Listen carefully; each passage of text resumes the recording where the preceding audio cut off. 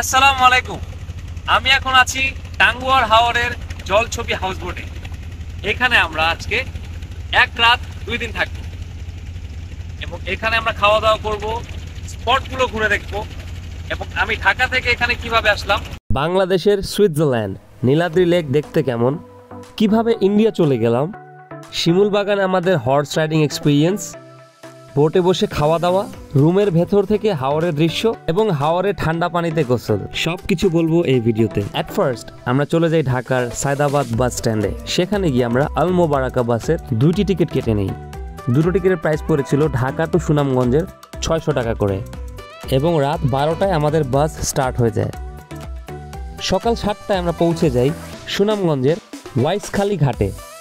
হ্যাঁ, সবাই তাহিরপুর যায় টাঙ্গুয়ার হাওর ঘোরার জন্য, বাট আমাদের জলছবি হাউসবোট থেকে বলা হয়েছিল আমরা যেন তাহিরপুর না গিয়ে ওয়াইসখালী ঘাটে নামি। কথা মতো ওনাদের লোক এসে আমাদের রিসিভ করে ওয়াইসখালী ঘাটে নিয়ে যান, যেখানে আগে থেকেই জলছবি হাউসবোট রাখা ছিল। চলুন বোটের ভেতরটা দেখে আসি। এই হলো আমাদের বেডরুম। এই বেডরুমে আজকে আমরা 2 বন্ধু থাকবো এবং আমাদের বেডরুমের ভিউ হচ্ছে খুবই সুন্দর, জোসনা, এবং সাথে রয়েছে একটি অ্যাটাচ বাথরুম। তবে বোটের ভেতরের হাইট অনেক কম থাকবার কারণে 6 ফিটের যারা আছেন এখানে আপনারা থাকতে পারবেন না, বিকজ আমার মতো ছোটোখাটো মানুষেরই মাথা লেগে যাচ্ছিল ওয়াশরুমের ভেতরে। শুরুতে আমাদের এখানে ওয়েলকাম ড্রিঙ্ক দেওয়া হয়েছে এবং এখানে আমাদের জন্য ব্রেকফাস্ট দেওয়া হয়েছে। ব্রেকফাস্ট আপনারা দেখতে পাচ্ছেন ক্যামেরায়। ব্রেড আছে, বাটার আছে, জেলি দিয়েছে, এখানে আছে সিদ্ধ ডিম এবং সাথে রয়েছে ব্যানানা। ঝটফট নাস্তা সেরে আমরা বসে বসে সুরমা নদীর দৃশ্য দেখছিলাম এবং ঠান্ডা ঠান্ডা বাতাস খাচ্ছিলাম। এই সুরমা নদী হয়েই আমরা টাঙ্গুয়ার হাওরের দিকে যাব।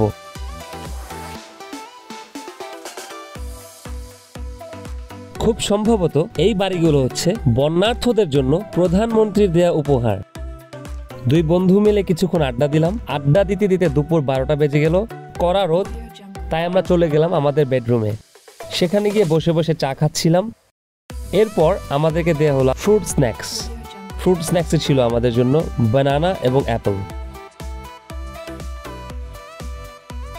বাস, এরপর কিছুক্ষণ রিলস বানালাম, কিছু ফটোশ্যুট করলাম।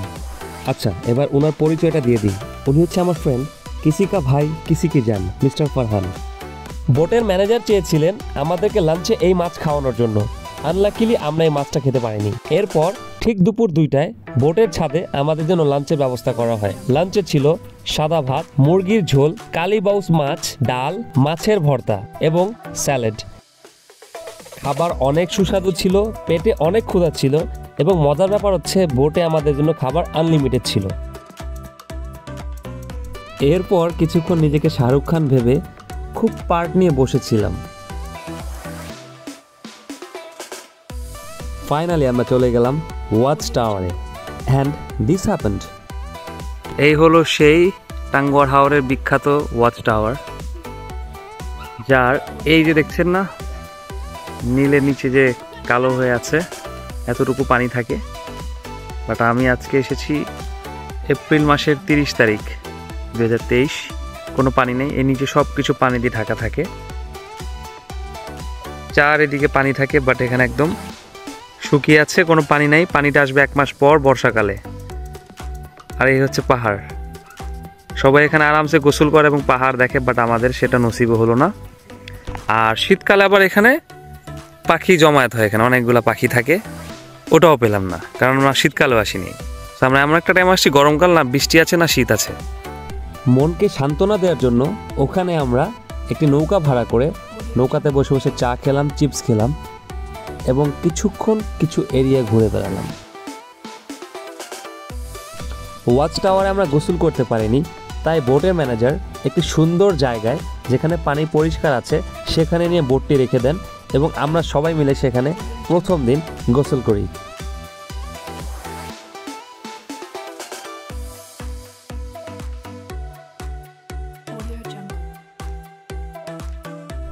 গোসল শেষে আমাদের বোট আবার স্টার্ট হয়ে যায়। এই পাহাড়ের কাছাকাছি একটি স্পট আছে যেখানে সব হাউস বোট একসাথে রাখা হয় এই তো আমরা পৌঁছে গেলাম মাগরিবের আজানের পরপর আমাদের রাত যেখানে কাটাবো সেই স্পটে। এইখানের পরিবেশ ভালো থাকবার পরও কেন যেন আমাদের বোটে যখনই লাইট জ্বালাচ্ছিল তখনই দেখছিলাম অনেক ধরনের মশা মাছি পোকা মাকড় চলে আসছিল। যাই হোক, ফাইনালি একটু হালকা বৃষ্টি হবার পর মশা মাছি কমে যায় এবং আমাদের ডিনারটি লেগে যায়। রাতের ডিনার ছিল খুবই স্পেশাল, বিকজ রাতের ডিনার ছিল হাঁসের মাংসের ঝোল, মাছের তরকারি, স্যালাড, আলু ভর্তা, মাছের ভর্তা, ডাল, ভাত এবং প্রাণ জুড়ানোর জন্য ঠান্ডা ঠান্ডা কোকাকোলা। এবং ডিনারের আগে সন্ধ্যায় আমাদের স্ন্যাক্স দেওয়া হয়েছিল নুডলস এবং চা। পরদিন ভোর 6টায় আমরা সবাই গোসল করে ফ্রেশ হয়ে ছাদে ওয়েট করছিলাম আমাদেরকে স্পটে নিয়ে যাওয়ার জন্য।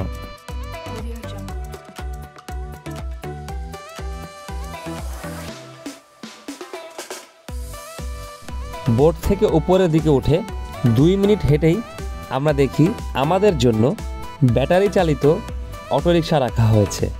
এই অটোরিকশা করে আজকে আমরা ঘুরবো, বিকজ টাঙ্গুয়ার হাওরের এখানে বর্ষাকাল না হবার কারণে পানি নেই।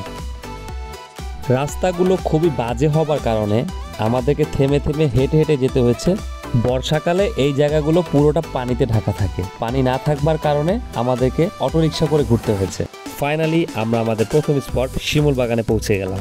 সেখানে আমার ফ্রেন্ড মিস্টার ফারহান এক দুর্দান্ত হর্স রাইডিং করলেন। তারপর দেখি ঘোড়া নিজে নিজে দৌড়াচ্ছে। বলেন, এগুলা দেখে কি নিজেকে সামলানো যায়?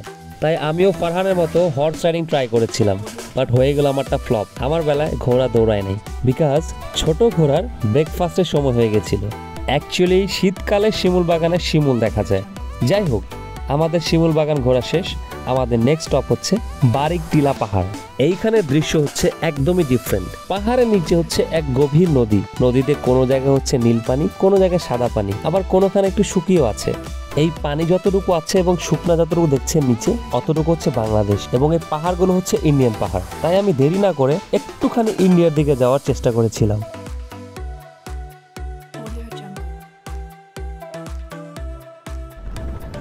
যেমনটা আপনারা দেখছেন, আমি এখন বাংলাদেশের সীমানায় দাঁড়িয়ে আছি। এটা হচ্ছে বাংলাদেশ এবং এক ঝলকে আমি ইন্ডিয়া যাব। Yes, you hard it right. Parana, আসো। আমি এই মুহূর্তে আছি ইন্ডিয়াতে। Isn't it amazing? এই যে ইন্ডিয়া। अब मैं इंडिया में आ चुका हूँ और इसलिए हिंदी में बात कर रहा हूँ। Just kidding. এটা হচ্ছে ইন্ডিয়া আর ওখান থেকে হচ্ছে আমাদের বাংলাদেশ। আমি বিনা ভিসায় চলে এসেছি। সরি, চলে আসে এখানে ভাই, গুলি টুলি বেরা দিবি। এগুলো হচ্ছে ইন্ডিয়া, দেখো। Well, that's amazing.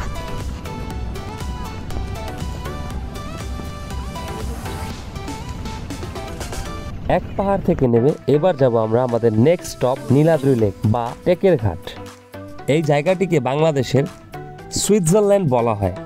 এখানেও যতটুকু নিচের অংশ রয়েছে, পানি পর্যন্ত আমাদের বাংলাদেশ, এবং সামনে যে বড় বড় পাথরওয়ালা পাহাড়টা দেখছেন, এটা হচ্ছে ইন্ডিয়ার পাহাড়।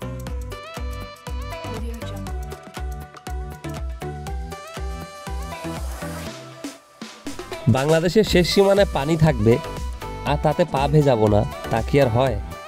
আমি কাপড় নিয়ে গেলে এবং সময় থাকলে আমি অবশ্যই সেখানে গোসল করতাম। নীলাদ্রি লেকের বিউটি কখনোই কোনো ক্যামেরাতে তুলে ধরা সম্ভব না। এই জায়গাতে আপনাকে নিজে উপস্থিত হয়ে এই জায়গাটার ফিল নিতে হবে।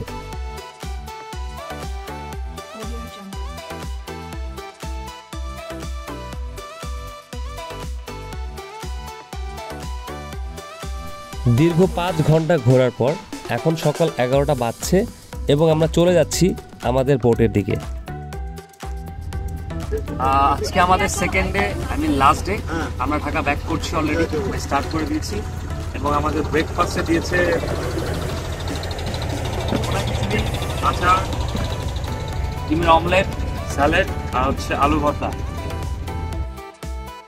সকালে নাস্তা সেরে আমরা কিছুক্ষণ স্বস্তির নিঃশ্বাস নিলাম। ঠিক দুপুর 2টায় আমাদের লাঞ্চ রেডি হয়ে যায়। আজকে আমরা লাঞ্চ উপরে ছাদে করব না, বরং আজকে আমরা লবিতে বসে বসে লাঞ্চ করব।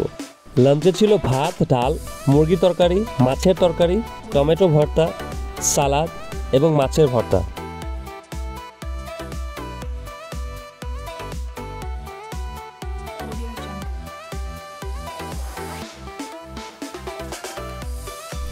লাঞ্চ করে বেডরুমে বসে বসে হাওরের ভিউ দেখছিলাম।